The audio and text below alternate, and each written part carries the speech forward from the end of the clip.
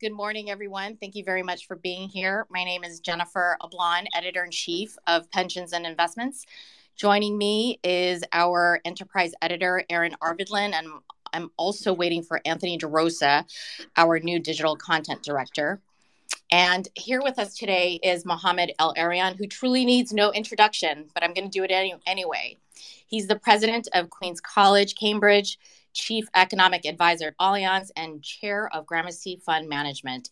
If you folks aren't aware, he's also a diehard Mets and Jets fan. Thank you so much for being here, Mohamed.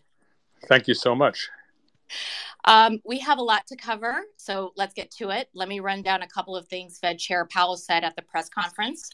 He said we are talking about a couple more rate increases. We're going to be cautious about declaring victory and sending signals that we think the game is won. And he also said certainty is just not appropriate here. But the markets apparently are embracing this part from Powell. So Powell said we are in the early stages of disinflation. And he said disinflation over a dozen times at the press conference yesterday. Powell also said recent loosening financial conditions are not problematic. So does it appear to you that the Fed will be successful in engineering a successful soft landing for the economy? And that's a great question. And people are really struggling with this question. Let's start with yesterday. There were two distinct messages. If you listened to the start of the press conference, and if you read the statement, you came up with a different point of view than if you listened to the rest of the press conference. That's why the market action was pretty muted when the announcement came out, because it was a fully expected 25 basis points hike. There was you were looking for 50, right, Mohamed? I mean, no, I were looking for 25, but you wanted them to do 50. I wanted them to do 50 and then declare that's it. Because I don't want them tightening if the economy weakens. But the key issue is that the market, when it read the announcement, was slightly disappointed that there was an S in further increases, but it was pretty muted. And it was muted when he read out his statement. It then took off during his press conference. And we've seen this sort of behavior before where the off-the-cuff remarks are the market-moving one. So this morning, people are trying to figure out whether A, he is more dovish than the committee and can pull the committee that way. That's how the market is reacting. B, maybe he has some other indicators, especially that puzzling comments about financial conditions that he's looking at that the rest of the world doesn't see. Or maybe, to use the BlackRock terms, there was a disconnect between Powell and himself. That's from BlackRock. So there are different interpretations. Can he soft land the economy? Well, the data is certainly helping. The last set of data to the fourth quarter, and then most of the data we got for January tilts the balance a little bit closer to soft landing than hard landing, but there's still quite a bit to go on this one.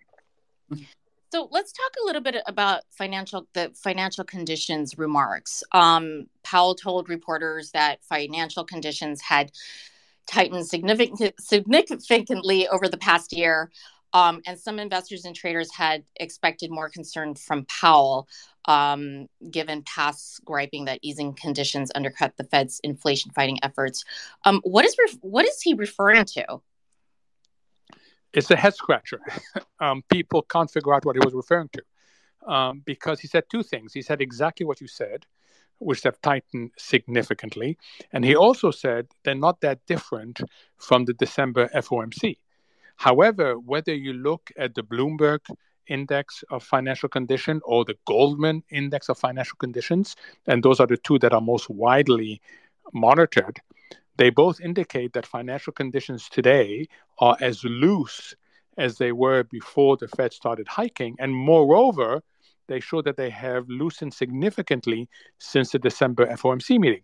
So people are trying to figure out. One interpretation is that just like he has moved to a very narrow concept of inflation. Remember, he said, I'm looking at core services excluding housing.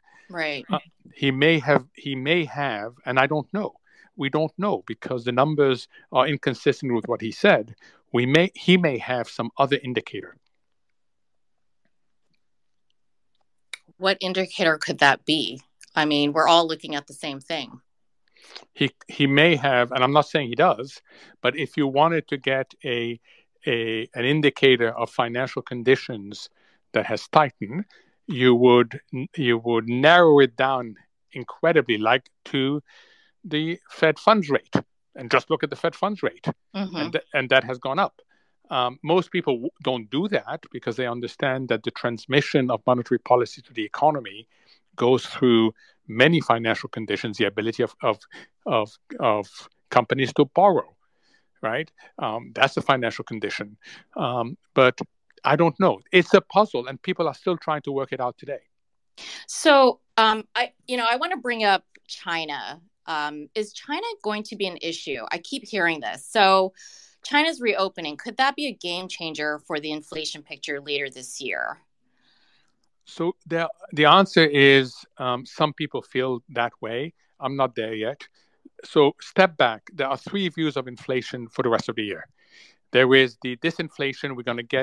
Inflation is going to keep on coming down, all the way down, and we'll get very close to 2% at some stage. And if you extrapolate the last few months, okay, then you're there because goods disinflation has been very strong. That's view number one. We have no inflation issue. View number two, where I am, is that inflation will prove sticky when we get to about 4%, because two things are going to happen. By the middle of this year and the third quarter, the goods disinflation is going to stop. There's a limit to how low some prices can fall. And services are going to prove to be sticky. So we'll get stuck at about 4%, and then there's going to be some really interesting choices for the Fed. Then there's a third view. It was expressed most recently in Davos, and there was the head of the Norwegian Sovereign Fund, who believes that inflation will start going back up in the second half of this year because of China. Because China will push up significantly goods inflation at a time when service inflation isn't coming down, and then you get the U in inflation. I'm not there. I want to stress I am not there, but that's where the China effect can complicate the inflation picture. So I'm going to invite Erin Arvidlin to ask her questions at the moment. Erin? Yeah, Mohamed, thank you for being here. Here's a simpleton question. Are we in a recession? And if we are, why are we in a recession? Thanks, Erin. Actually, it's not a simpleton question. I do not believe we're in a recession, nor do I believe a recession is 100% probability, as Bloomberg Economics has predicted. Why are we not in a recession? Mm-hmm. First and foremost, the labor market. We have an incredibly strong labor market. Yesterday, we had the JOLTS numbers, which is the amount of job openings. They went up. They went up to 11 million, and they now outnumber the unemployed by a factor of 1.9. So there is one person unemployed for every 1.9 jobs open. So the labor and the unemployment rate is near record lows. So it's very difficult to say there's a recession going on from the labor market. From the goods market, while the forward indicators are worrisome, the current indicators are still strong. And we saw that again today with the numbers that came out. So, Erin, in terms of your question, we are not in a recession. There's a possibility of a recession, but it's not nowhere near the 100% or the 80 or 90% that some people claim it is, in my view. Okay. And my second question is, as our audience is pension funds and other institutions, should they be increasing their fixed income exposure? Like, for instance, looking at the 2 years, they're earning over 4%. And if they are, what parts of the market are you interested in? So this question a month ago and 2 months ago was a no-brainer, literally a no-brainer. Fixed income was incredibly attractive. It was attractive on a standalone basis. It was attractive historically. And on a risk-adjusted basis, it was attractive relative to equities. The problem that investors have today is that we've had a massive rally in the first month and 2 days in fixed income. I mean, massive, absolutely massive. The 10-year is down 50 plus basis points. There's been quite a bit of rally in credit spreads. So the value is still there, but it's not as compelling as it was a month and 2 months ago when it was really compelling. So that's the dilemma facing investors. Do they come in now? And they should, if they believe that a soft landing is possible and the Fed is basically done. Or should they wait if they believe that we may get less of a soft landing and the Fed is not done? That's the judgment that they have to make.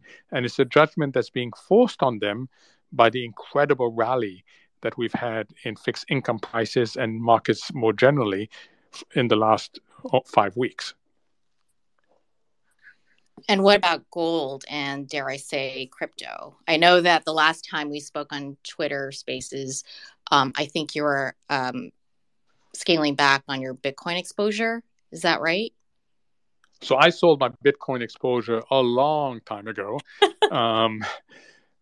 And, I bought it at 4,000, sold it at 19,000. And if you think that sounds good, I saw it then go all the way up to 68,000. Today it's around 23,000. Okay. So even, given what has been happening, I sold way, way, way too early, but that's years ago. And I haven't gone back in since. Look, Bitcoin, despite the big cloud hanging over crypto, is the best performer so far this year, up by 40%. And what that reflects is it's the high beta asset when risk appetite come back in force. And that's what we've seen this year. I'm not investing in Bitcoin, so I'm not the right person to ask. But again, you've had a 40% increase, and it has happened really quickly, which is the exactly same investment dilemma as you've had elsewhere. And that is the big dilemma right now. And it really forces you to take a view on the economics, soft landing, or less of a soft landing, and on the policy. And what about gold? Again, they all come down to the same thing. And this is where the market right now is going to have to make some difficult decisions, because the next stage of the rally is not as obvious as the first stage. And as I said, the first stage happened really quickly.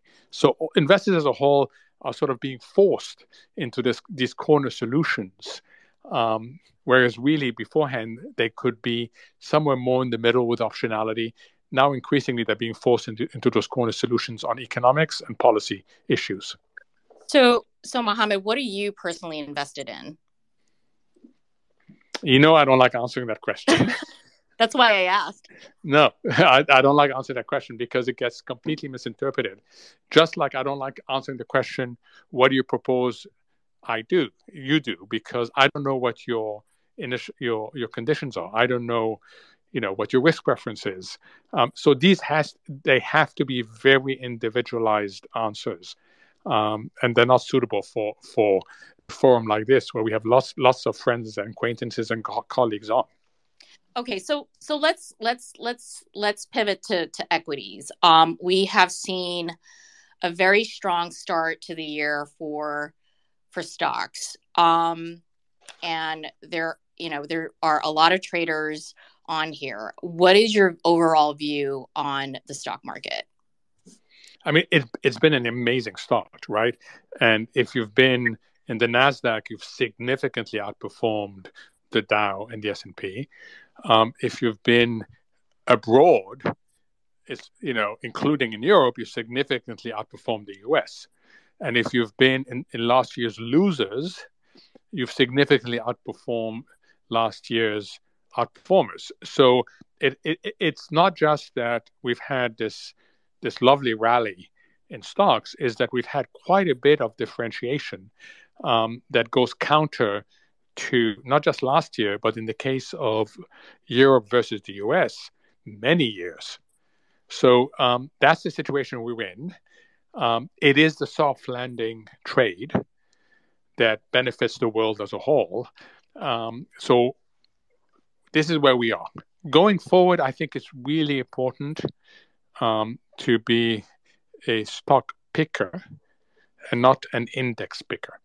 I think this is a world in which generalized investments, which was really the theme of the last few weeks, is going to give way to even more differentiation. And if you look at what happened to Meta today, that's a perfect example, okay, of what I'm talking about. So it really is a stock picking environment, and one needs to look beyond the US. Mohamed, I had a question. In the US and beyond the US, okay? Not just in the US is what I meant to say.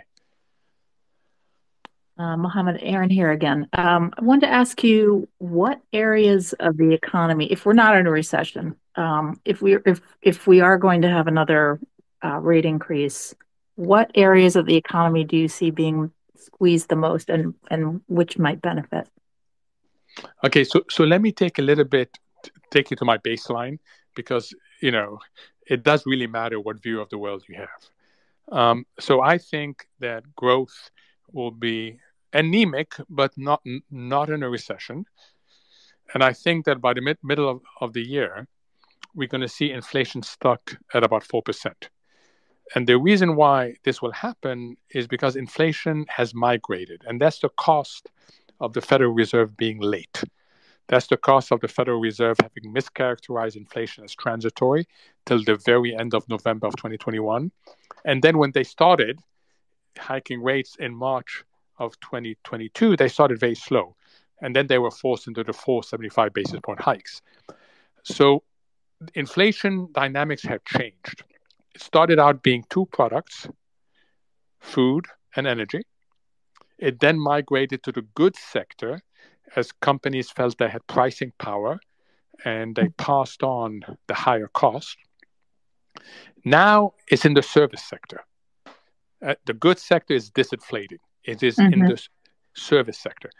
That is a very important change because services are less sensitive to monetary policy, and you bring in wages.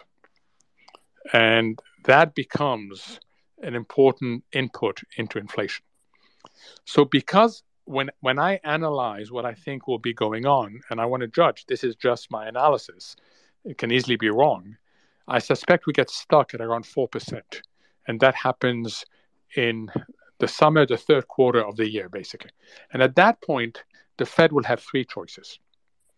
Choice number one is you crush the economy to get service inflation down. And that is the view of people who are telling us that the unemployment rate will go up to 5%. That basically the Fed is going to crush the economy to get to 2%. That's option A, which I think is not a good option, but that's option A. Option B, you recognize that the 2% target was arbitrary to begin with. It is not the target that you would choose today because there's so much going on the supply side.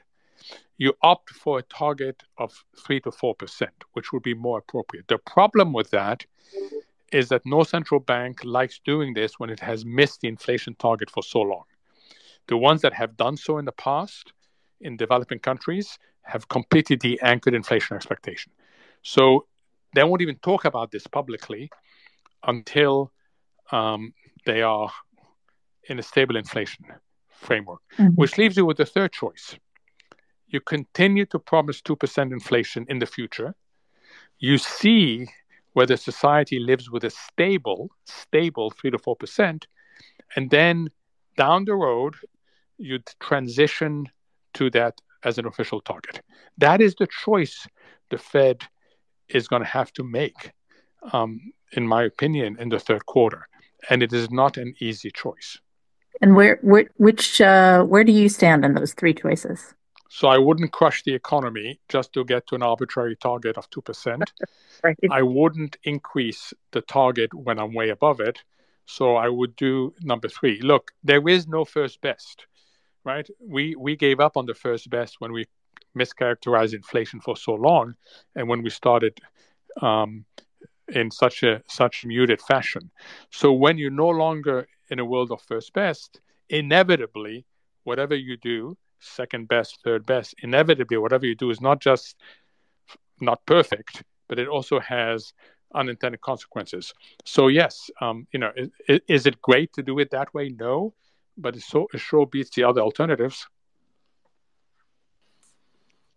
I'm going to bring in Anthony DeRosa here. Hi, Anthony. Hi, Jen. Hi, Mohamed. Thank you so much for joining us. I'm with Pensions and Investments. My question is regarding employment and the fact that the job market has been so resilient in the face of the Fed up until this point. At what point do you see the job market starting to show some cracks? It already seems like it's beginning in the last couple of weeks. Is that a big concern for you? And my second part of my question is, how if we are going to be entering recession, if we're not already, do you think it'll be a shallow recession or it's going to be more of an extended one? Thank you, Anthony, very much. On the first one, let me start first with what can go really well for the labor market, because we must not forget about that. And that is higher labor force participation. If we could get back near the peaks of labor force participation that we've had, we could have a soft landing. We could have all sorts of good things happening. That requires policies. And I must stress, there's another country where I'm speaking to you right now, the UK, where there's the same issue, labor force participation. People haven't re-entered the labor market. So they're trying an experiment, which is a really interesting one, that at doctor offices, they're going to have people who are going to ask you, are you in the workforce or not? And if your answer is not, they're going to encourage you to join back, the over 50s, as they call them. And they piloted that, by the way, in a very limited fashion, and I got 50% hit rate. So that there's some excitement about that. But the key issue is to increase labor force participation. For us, it's about skills, it's about childcare, it's about all the issues that keep people out of the labor force. If we can do that, Anthony, then we don't need to go through something very painful. I just want to put that, because we don't talk about that enough. We don't talk enough about what we can do to the supply side to make not only the soft landing more probable, but to make our growth potential go up. As to what can go wrong, well, we're starting to hear it, as you said, a whole host of layoffs. And what we're starting to see is that companies feel they have air cover. The more layoffs that are announced, the more likely you are to announce layoffs.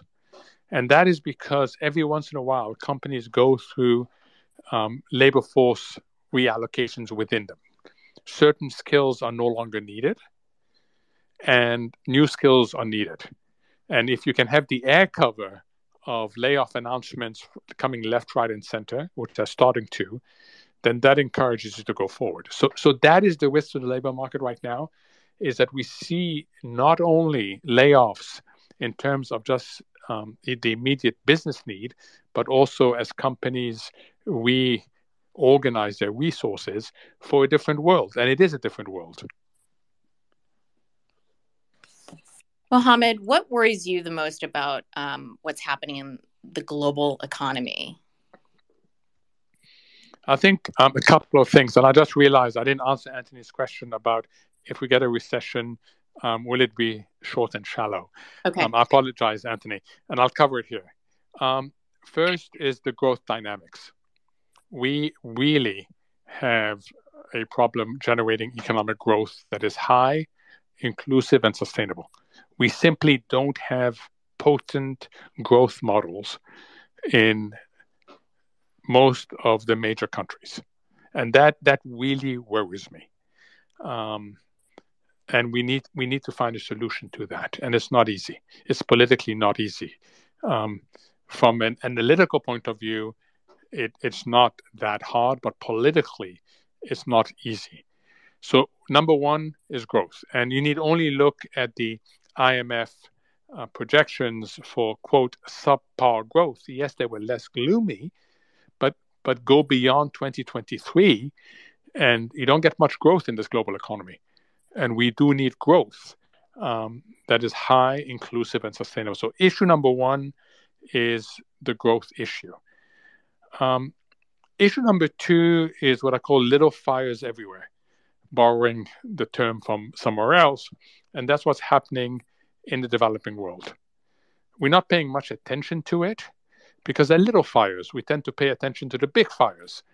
But if you look at Ghana, if you look at Pakistan, if you look at Zambia, if you look at Ecuador, if you look at Egypt, if you look at Turkey, and I've missed a few because I don't have the list in front of me, there are things going on there that you need to pay close attention to. Now, little fires are fine as long as they remain little fires.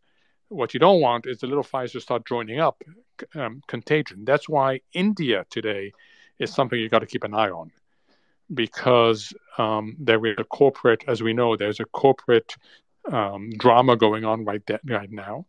And it is really important that remains just a isolated focus case, because you don't want India, you don't want questions to start happening about India. You saw what happened in China when one of the most unexpected question I had to answer over and over again in 2021 was, is China investable?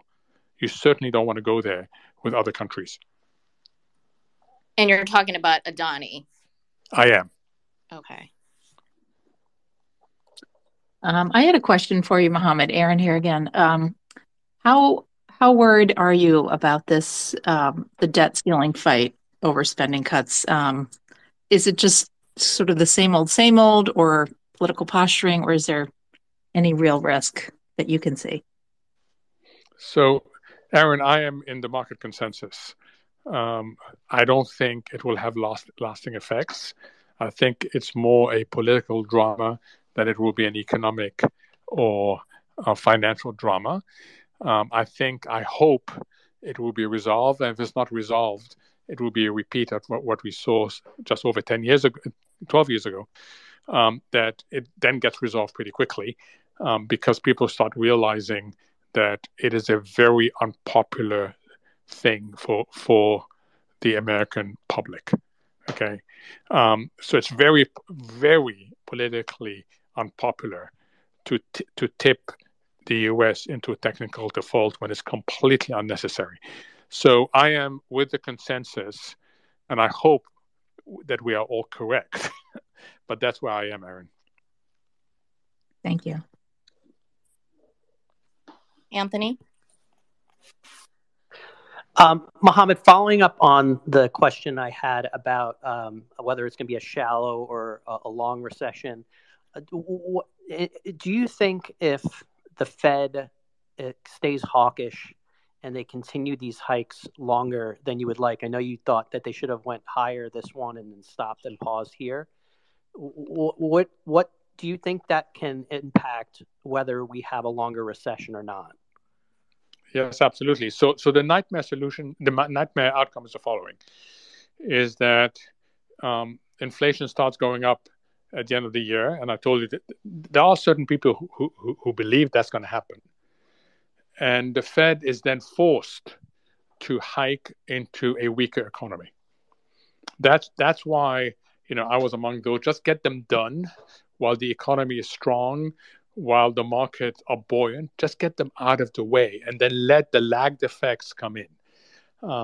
So the risk is, Anthony, and I want to stress, this is a risk scenario. This is not my baseline. This is a risk scenario, but it's in response to a question, is that they are forced back into hiking when the economy has weakened significantly because inflation is heading back up. That's the risk scenario. And then you're not talking about a short and shallow recession. And the way that the markets are reacting in a positive way, do you think that is giving the Fed some pause? And is that impact? Does the Fed look at the market reaction at all? Does that have any effect in how they respond in terms of what they're going to do next? So I tweeted out earlier today, if there's one thing I would love to know, which is elusive, is how the Fed feels about what has happened. How does the Fed feel that the 2-year yield has plummeted 15 basis points? How does it feel about that? Okay, and that again was all the result of the press conference. How does it feel about that? We will never know for sure, but the one thing to look for is whether you get what you've gotten in the past with this Fed, which is after a few days, other Fed officials start correcting our understanding of what we heard. Right? But the key question, Anthony, is, how do I feel about the market reaction? I don't think they anticipated it, to tell you the truth. I just don't know about how they feel about it.